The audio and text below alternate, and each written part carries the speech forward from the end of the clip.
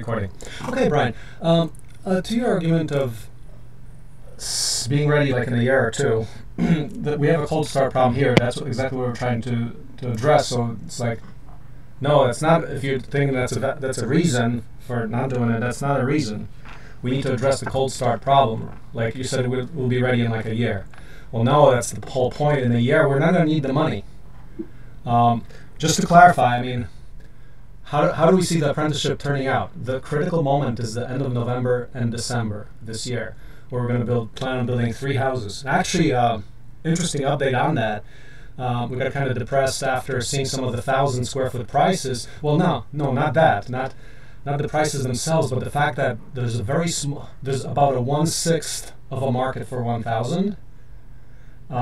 Just by virtue of the fact that 1/6 of the people have are a couple without children and stuff like that. So that's that. And when we looked at the comparative prices, there were 8 houses sold over the last year that were. Did I tell you this last week? No. Did I? No. There were 8 houses in St. Joe that sold at 1,000 square foot kind of size range, and all of them, on average, they sold for 140, and on average they were 100 years old. Nobody builds 1,000 square foot houses, and we kind of knew that, right? Okay, so then we go to 2. Yeah. We actually start considering seriously for a 2,000 for one of the builds. So we'll do one 1,000, one 2,000. And actually, so I went to visit St. Joe. The first thing the guy said before you buy land, let me just give you a lot for free. So actually, that's worth pursuing. The city planner guy says, let me just get you a lot here. Thanks. So, I mean, the support is overwhelming.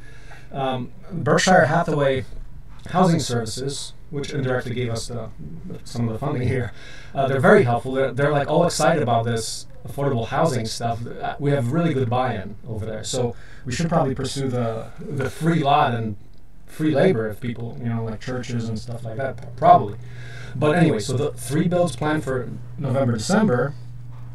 Now, what's the economics look like? So if we prove a sale point of 140 for 1,000 square feet, and for the free lot, the sale price, if you assume free labor, is 80 in a sustainable business model. That means OSE is getting paid. Therefore, we can sustain that. In fact, we'd be charging like a standard fee, which would be $17,000, and end up with a house at 80K, using free land, free labor. So there's a great possibility. Okay, now, but let's fast forward to the apprenticeship next year. What's it look like? So I'm explaining that why I don't think we're going to need the money, and well, of course we can use money anytime, but why we won't need it as much in a year or two. But the first thing is we start the apprenticeship. We're probably off the street because of our breakthrough collaborative manufacturing, our swarm builds. Off the street, we're at 1/3 the final rate, professional rate. I mean, we've seen that.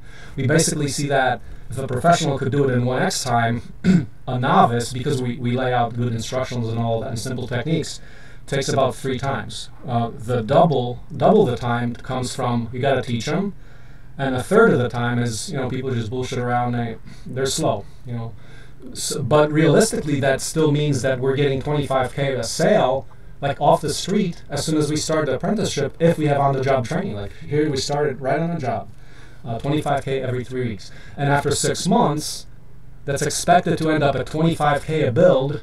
I actually think it's going to 25K, yes, per build, meaning per week.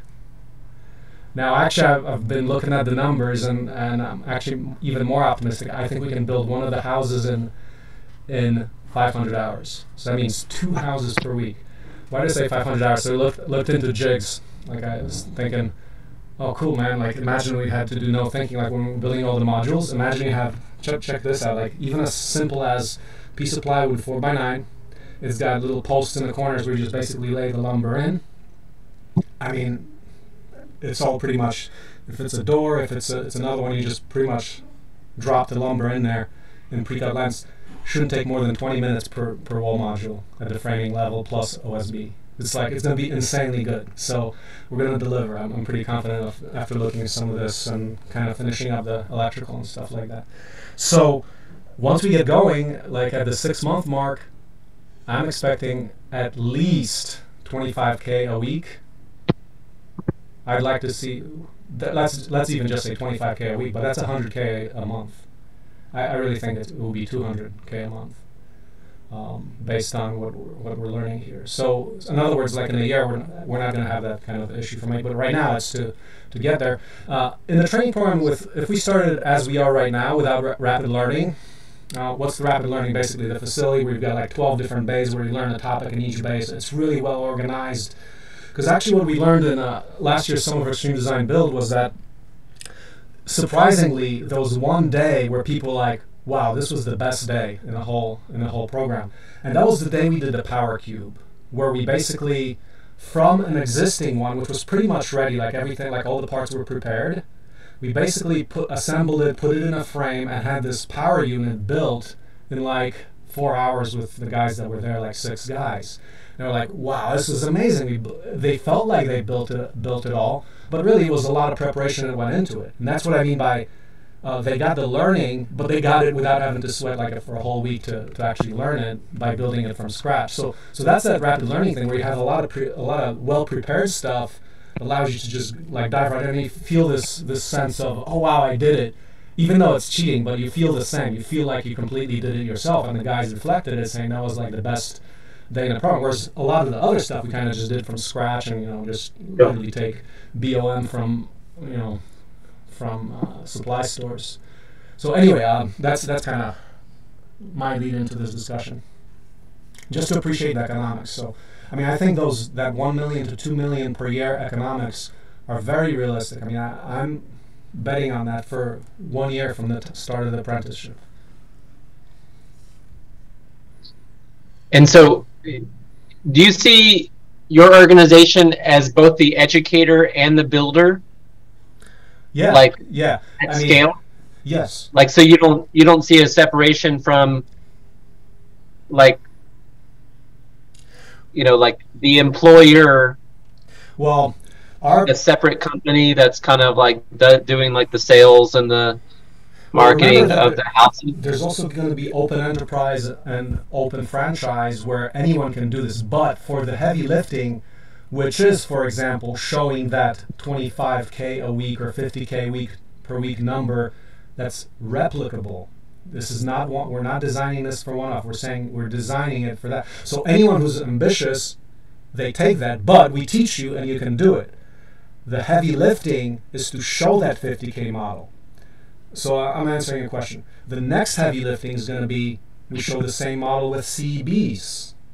And the next heavy lifting is going to be with CBs and 3D printed parts, where altogether we've got bill of materials cost instead of 60K for the 1,000, it's 30K. And I actually went through those numbers. The 30K is quite realistic. So once again, breakthroughs unlike anywhere, but we have to do that heavy lifting. We're welcome for anyone else to do the education. Now, that heavy lifting model involves the fact that we're training people and proving that with an actual build. So we have to do, I think, by design, we really have to be the education and production organization, which is always how I presented it. Like when we're doing extreme builds of the house, you're getting educated and you're building something amazing. Does that answer it? But a lot of other organizations, once we prove that, dole this out so every single tech school in the world is doing this. That's where that's going to go. You see yourself as the educator and the employer long term.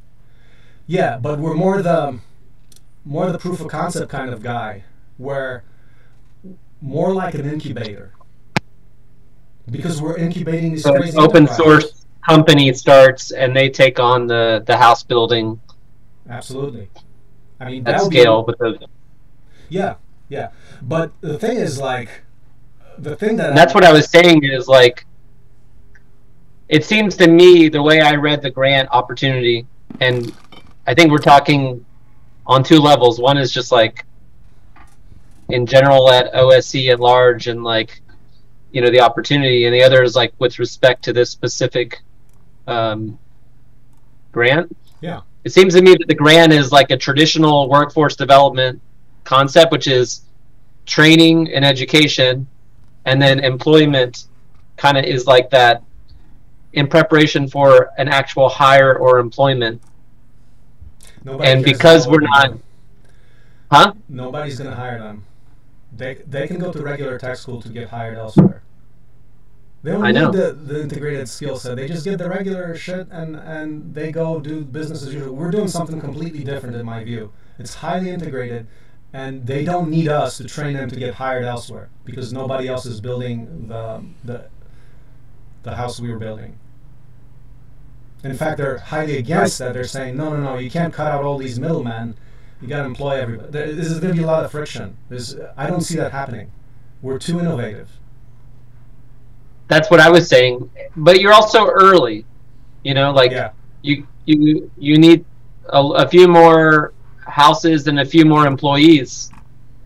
You know, maybe like I think in order to get a grant like the one that we're discussing with the ARPA workforce development one.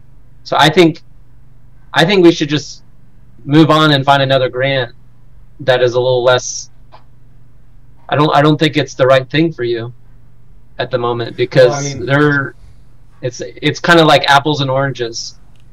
Well, and as far as among like the hiring of your trainees, and so that's what I got out of it. I mean, you can disagree, but that's kind of what I'm not following your logic. I mean, I don't understand what you're saying. We're training people, and we're going to hire them. This is workforce development. We're going to be the workforce provider of the workforce and an employer. I'm not seeing what's missing. I just think that we don't. I know that. I think what they're looking for is a company that will hire your trainees. Yeah, I mean, if they're looking and for that could be the open source. Huh? Yeah, if they're looking for that, they probably wouldn't get that. We probably won't deliver that. That's what I think they're looking for, is you're training it for a job, and in the future we could tell that story that the hiring, the job is the open source company. But the open source housing company. John, I mean, my take was that this is completely in sync with what this grant is asking for. No?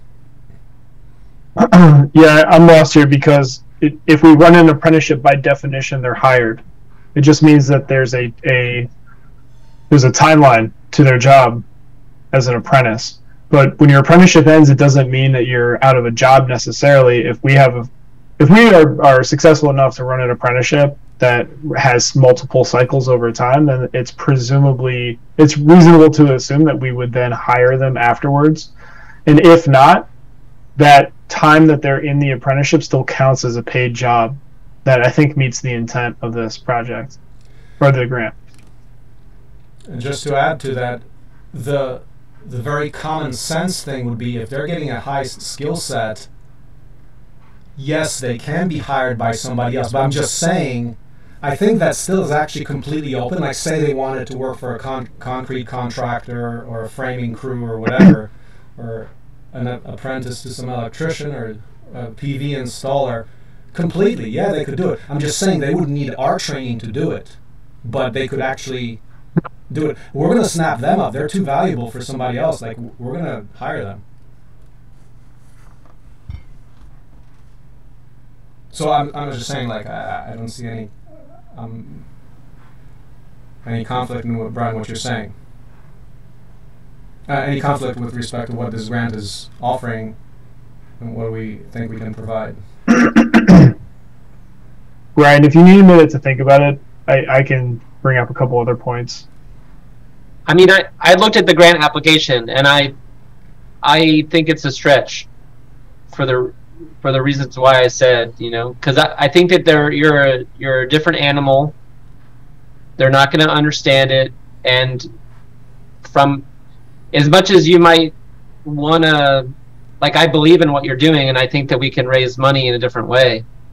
I just think that this is going to be a lot of effort, and I don't know if we're going to be able to get the money out of it in the end, because it's such a you're like, I don't think they're going to understand you, and I don't think we have enough sales to justify our assumptions around the hiring that we want to do. Like if you had like 10 to 15 employees, you can make that case, but you don't have any. And I just feel like going from 0 to 100, they're not looking. I don't know. I find it like a bit of a stretch from that side. That's all. And you can. I would say if you really feel committed to it, despite my feedback, I would say go for it. I'm not going to stand in your way. No, but we were asking for your collaboration to bring in the partnership side, which would score high, which would make us score like up to 20 points higher. That's what we're asking. I mean, we can apply without it, but without the, we're missing collaboration. Now there is, John, if you remember, the one guy was talked to us. I forget who it was. It was at the turn of 2022, early in the year. There was one guy who had a reputable organization with some high-flying institution there that he was saying, yeah, get back to me on, like, we should talk about the workforce training or whatever. Like, there's different possibilities, but for me it's like there'll be some legwork on our side, which we don't have immediately, and that's why somewhere we would need to, I feel we would have to find some collaborations. It could be that we're actually, now that we have the St. Joe contacts, I actually do have city officials that could vouch for us, and we could go on collaboration through that, and stuff like that. Yeah.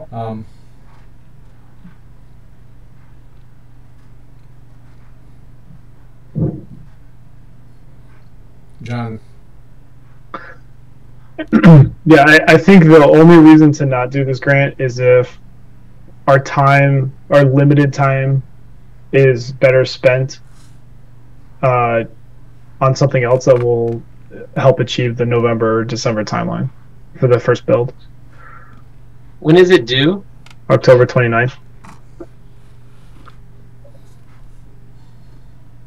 Like the way I see this is, I completely agree that the grant reviewers are going to look at us and raise their eyebrows and like be confused. A couple things that work in our favor though are there's an actual registered apprenticeship tied to this, and so like any ambiguity about like what we're training people to do is lost. Because if the DOL says you're approved sponsor for this registered apprenticeship, that is exceeding the standard relative to other organizations, unless they're actual big companies who are training for specific roles in their company.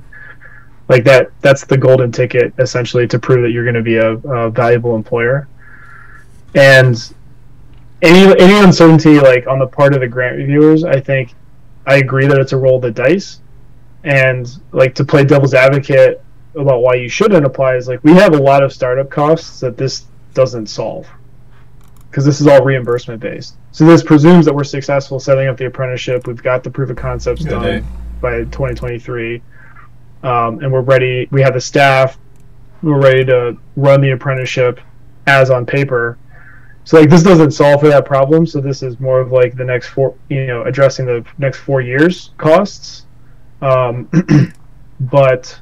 if we have the time required to fill out the application, I think there is also like an efficiency here, because the budget narrative itself will be useful. Like even if we don't, the exercise of going through it, even if we don't get the money, I think is valuable for like the operational aspect of like getting from where we are today to breaking ground in November and December, and then turning that into the apprenticeship. So my feedback on this, on the minimum viable product, is if we have no new infrastructure, we still have a 4,000 square foot workshop and a 4,000 square foot concrete slab. If people do not live on site, I think we're completely legit in terms of infrastructure, as long as people are not living on site, right? So we can turn a hab lab into basically a big classroom right now. Well, we are off the hook for classroom if we successfully partner with MCC. Yeah. So I mean, I think we're actually with MCC. That could be our collaboration. There's that. There's City St. Joe if we want to go with.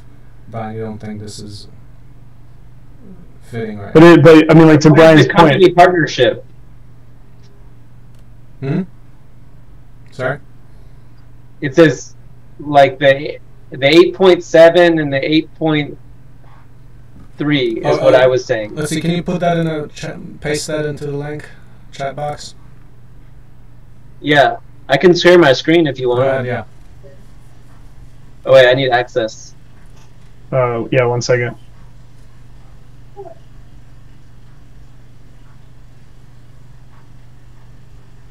Okay.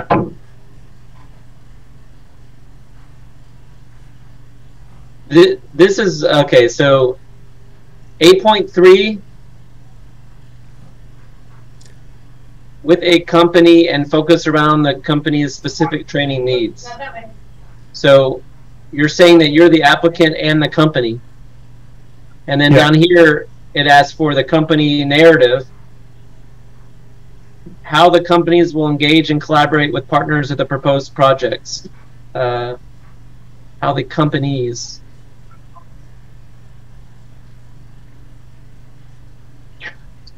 Yeah, I guess for additional context, when they did the webinar, there were representatives from companies whose intent was to develop a training program in-house with this money and then hire the people directly, like internally.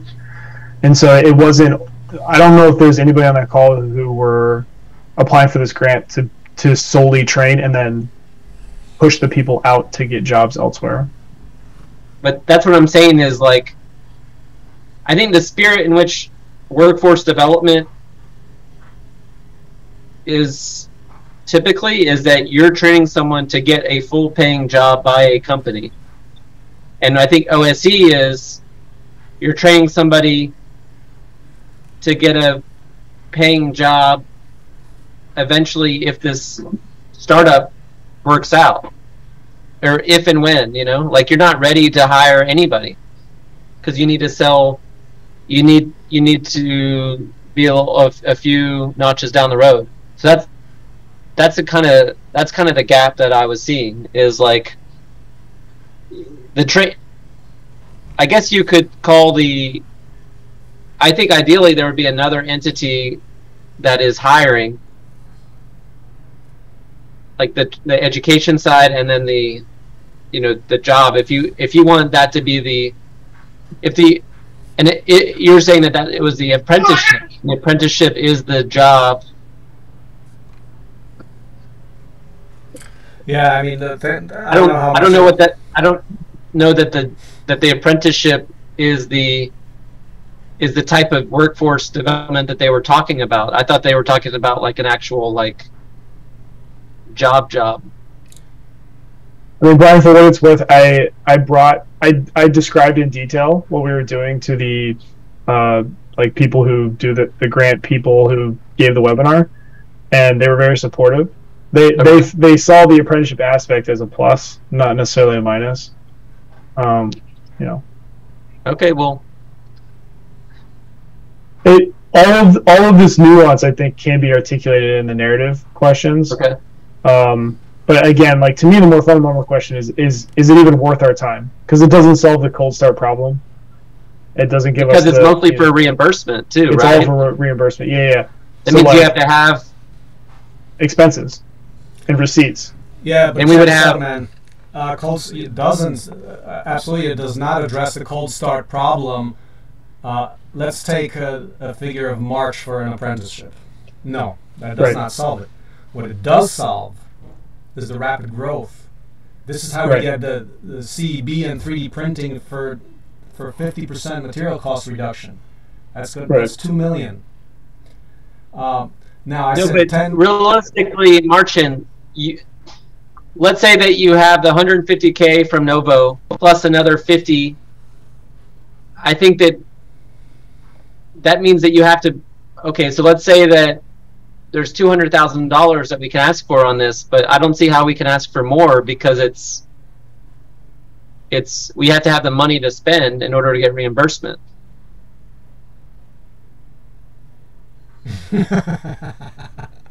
LOL, you're right.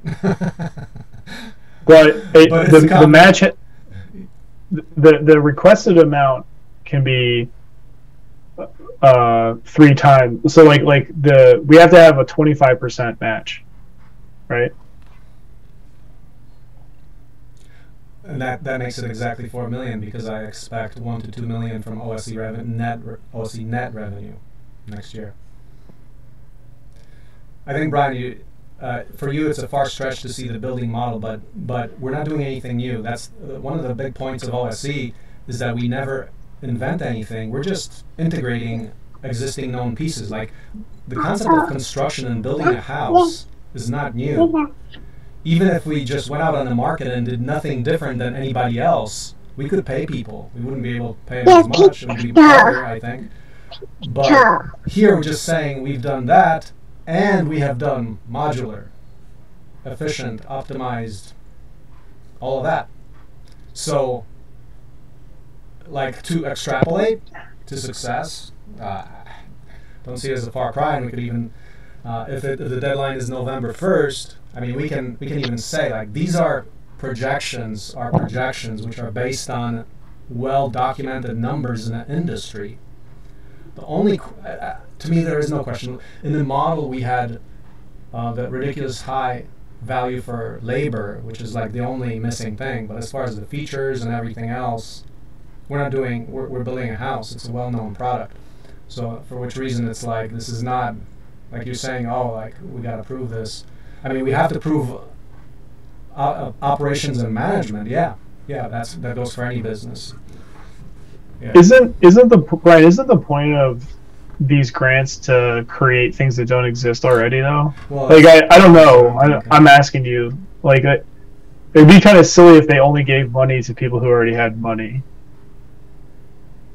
Technically, it's for COVID, impacts of COVID on the economy. American Rescue. It's related to COVID originally. People whose operations got impacted by COVID, or for vulnerable populations trying to get work, you know? So, like, I think they just care about, to me, what made me feel off about it is, at the end of the day, after all is said and done, someone's going to get a job and have a reliable job. And I didn't, just because, if you feel, I don't know, we're still so early. That's all. But well, if that's not true, sorry to interrupt. I just thought, like, if that's not true about what we're doing, then we're not accomplishing the, like, core of what this is supposed to be, right? I'm just saying that it can be true, but the time horizon was more what I was saying. 4 years. The grant's designed to fund projects in the next developing in the next 4 years. Okay. Well, okay, so the grant it's in, let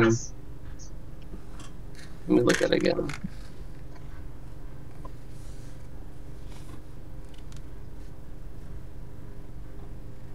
For 2026.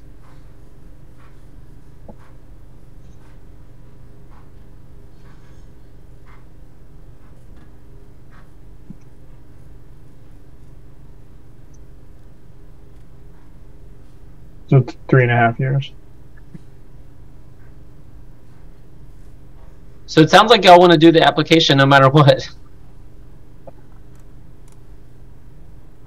It's not well, I mean, I think we're highly qualified. What about the reality check here of, like, do you want to? Is it time we can afford to lose? Time and effort we can afford to lose. I mean, is that the issue? It's our time is so tight. Therefore, we think it's an opportunity cost. So is that basically the main reason? Because I mean, that's what I came to this meeting with, saying, okay, do we qualify here? And then I looked into some of it. It's like, first I was like, let's score ourselves, and then we did, and I think the score came out reasonably high.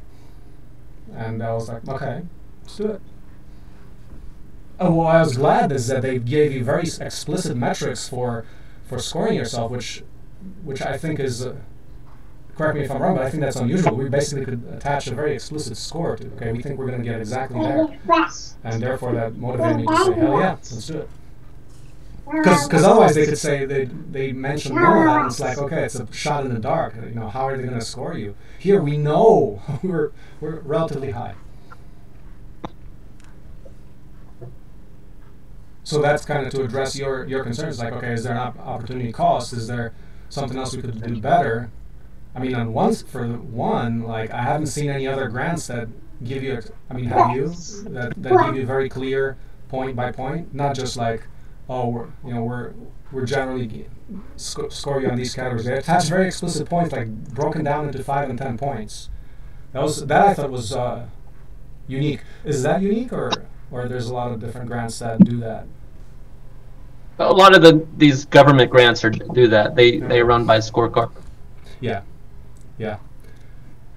My opinion is that the questions that they ask are questions we should be asking ourselves anyways, and it's worth really thoroughly thinking through them. And there's enough, like, my expected value of this is high enough to make it worth my time personally. And the biggest conflict that I'm concerned about is being able to break ground for November, December, and whether or not this is going to conflict with that. So that's where I stand. Pro application, I think it's worth it if it's not going to. Now, I don't think there is a problem if we delay the first breaking ground until next year. Also, like, I want to build the first 2 houses fast and prove the concept, but if we have to delay it and take our time to fill this grant, I think that's worth it. That's where I stand. Yeah. My other question was, though, is Outlaw's partner? Right. Yeah. So I think the answer to that question kind of depends on what we decide here today, obviously, but what we have to do is identify needs to turn this into a reality, right? And included in that's going to be the administrative requirements, which I potentially might fall into. So I don't have a number right now, or like a data-driven answer to what I can or should contribute and be like written into the grant for. I think that's going to be emergent of us identifying what our needs are and what roles I can fill realistically, and what roles you actually we have to build into the grant as people you hire. Yeah, I mean, there's admin for reporting. That's I mean, yeah, as the overhead costs. Beyond that, it's all going to curriculum and training programs, rapid learning infrastructure.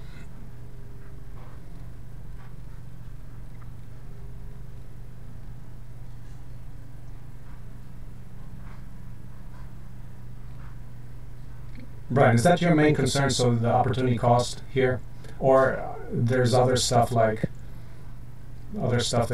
you're not aware of or not saying? No, it was the main thing I said. That was the main thing, is the track record of employees and the sales. That's it. I thought that I thought after reading it, at least that section of it around the company narrative, it's like, how can we have to make the case that we're going to hire these people, and that, I think it's, I think we're, that was the main one. Other than that,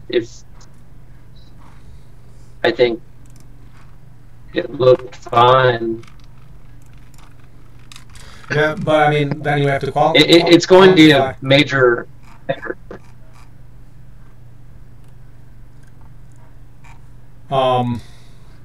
Right, but then if we have the score, which was, John, what were the numbers there between 57 and like 67 I think I had it out of at 80. Yeah, I think I had mine at 67, something like that. 67 out of 80, and I had potentially 67 pending partnerships. So if we're 67 out of 80, and still that accounts for that pretty low on the track record, because we don't have a track record of specifically of hiring apprentices, like running a bunch of employees. So yeah, I mean, I docked us for past performance, financial and participant tracking systems, and community of support. And matching funds. For what? Past performance, financial and participant tracking systems, community of support, and matching funds. And the only difference between 67 and 50, which is docking us for the same reasons, it's just giving us half points instead of 0. The only difference there is how you interpret the question, and how you answer the narrative. So, like, for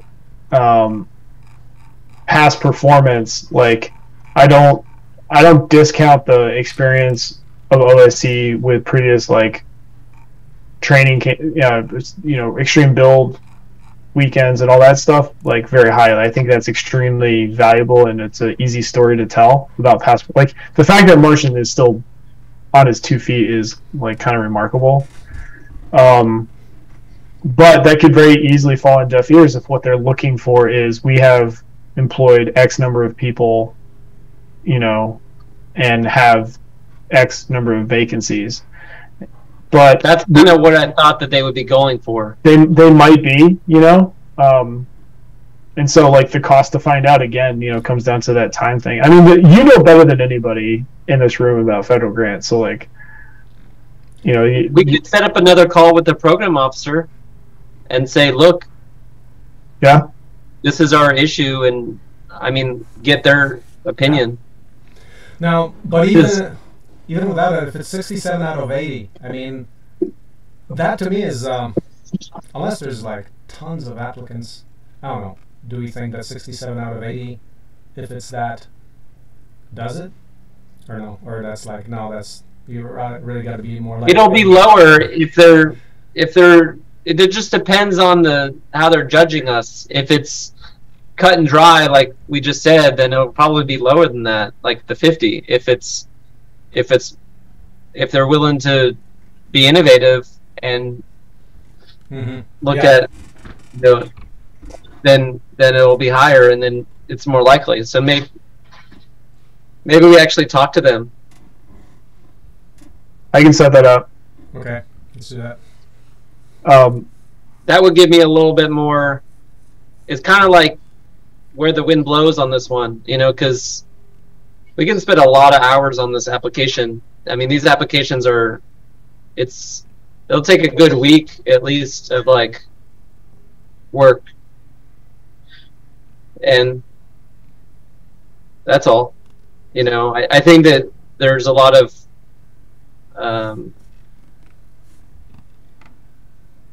that would help us kind of assess it a little bit more.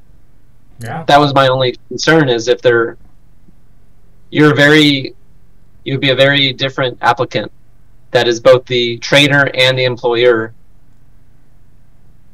and the deployment is more of a $30 to $50 an hour. It's not like a salaried position at a firm that has other employees. So no, it's not hourly. It's going to be hired for the apprenticeship. We're hired people. It's not going to be part of the core message was that we need a stable crew, so they're going to be hired for the year, like a year contract, at least. Okay. And then evaluate after a year. But then again. But back up a second. What you just said. You also said now that we're different than other guys who are employers and trainers. According to John, that is not different. The different part is that we're the ones that don't have a bunch of employees already. Employees, exactly. Yeah. Yeah. And you're the. Yeah. But I think that the thing is that the employer, you're more of a trainer than an employer. and they're more of an employer than a trainer, is kind of what my intuition tells me. They're a big company that has a bunch of employees and sells X amount, and they're going to develop a training program. You've got a training program, and you're going to be starting with your first class of employees. So it's just, if we can start educating them, it's going to, and I think the call would be helpful anyways, because it's going to be head scratching anyways. So you're going to have to feel them out. I think that's kind of where I want to do. So let's do that. And I think we're missing information right now, so let's find it. There is a logistical problem here, which is you're going to be on vacation next week. Yeah. So we can do this. Can we just do this without him? Yeah, that's what I was going to ask. Brian, Brian and I can hop on. Yeah, I mean, you've heard it. We know. Yeah. We're well aware of the question. Yeah. Right, and we can record and just share with you. Yeah. Okay. Excellent. And I'm not trying to get, I'm not trying to block any application. I just think that it's the other thing that kind of was a little bit of a bummer of it's not just cash in hand, it's a reimbursement. Mm-hmm. So it doesn't necessarily solve our problem. We could be sitting here with a reimbursement of $2 million, but we don't have the $2 million. Mm-hmm. Yeah, well, the time scales are okay for the reimbursement part. That's true. And it creates an incentive for more donations just to have that. Exactly. Now, Bob seemed to think that this, like, it's kind of a stretch to combine it with the CCC. It's kind of a completely different thing. And to make it about OSC as the application. And keep in mind, I haven't heard back from MCC either. So like, that's still a potential in terms of collaboration for the application.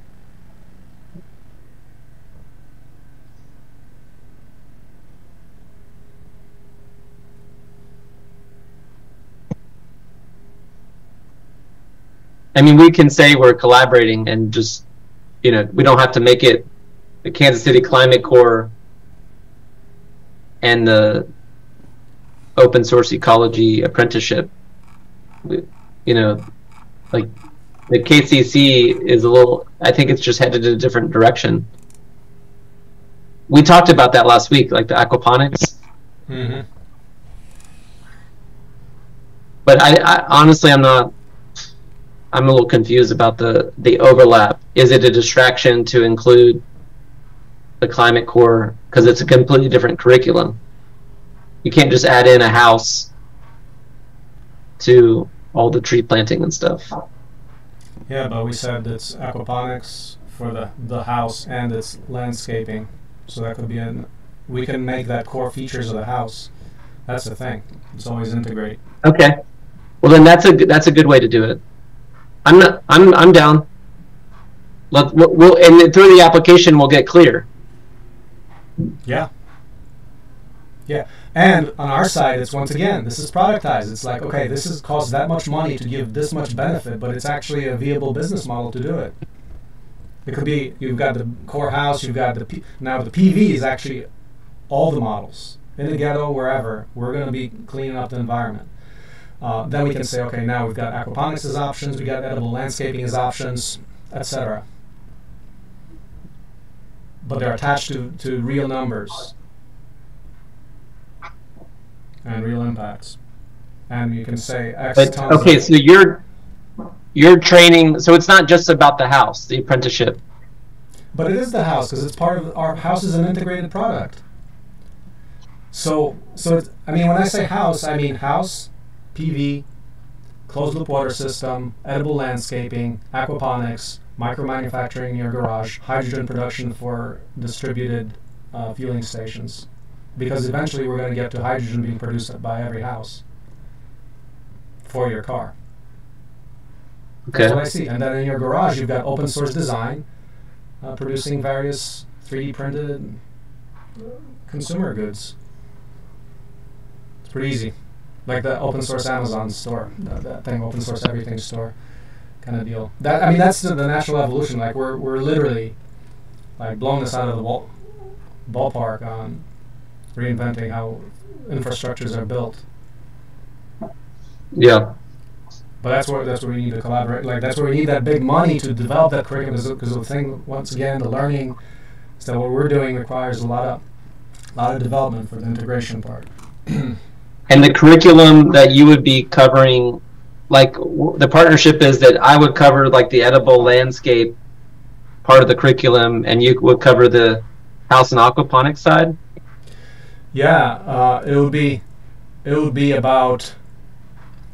I think the intent is really what you guys want to do as viable enterprises. I want to do all those things. I want to have the aquaponics added, closed loop water systems, and edible landscapes added to the house. So we're definitely going to want to do it. But for you to be motivated, you're going to have stake. You're going to have to want to do those things too. For the overlap to be the best, for the collaboration to be incentive aligned, because you care about the outcome of the product. I want the amazing edible landscapes, possibly integrated with distributed urban gardening. The thing where there's a lot of high value crops there, from the microgreens to regular greens. There's a incredible business opportunity that's billions on, just lettuce is like $1 billion market. That could, start being coming from Kansas City instead of California and stuff like that. Okay, so we'll get that question answered, and then that will give us the next direction.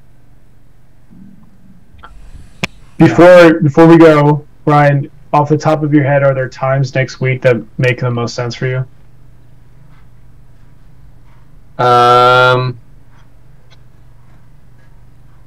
So I can propose some options. Probably Wednesday morning. So like 9 a.m. CST-ish and on? Yeah. Okay.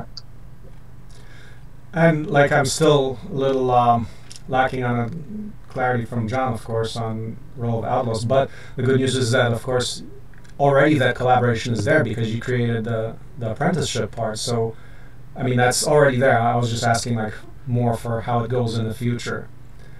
Yeah. Yeah. I'm trust me, I'm not trying to dodge the question. I honestly don't know what the answer is, because like you need, what I'm concerned about is telling you I'm going to manage something that I can't manage remotely.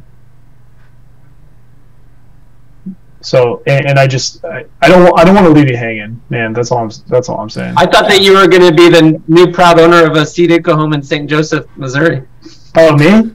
Yeah. Hey, man, if you can get the Army to send my wife there, we're on. Yeah, but by the way, Marcin, we gave you a good plug with the city council member in Kansas City. And we told her about Seedico home. She really liked it, and she was really surprised.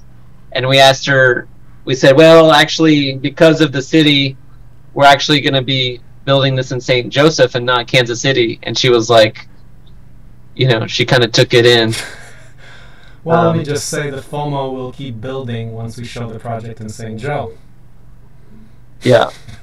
Yeah. Seriously, that's kind of. I was amazed by the warm reception in St. Joe. In fact, it was like, oh, cool that we started there, because we weren't getting the same from like the message from the city council there. It was like they're kind of we're too big for you right now. Sorry, and then I forgot. Have we heard from Novo?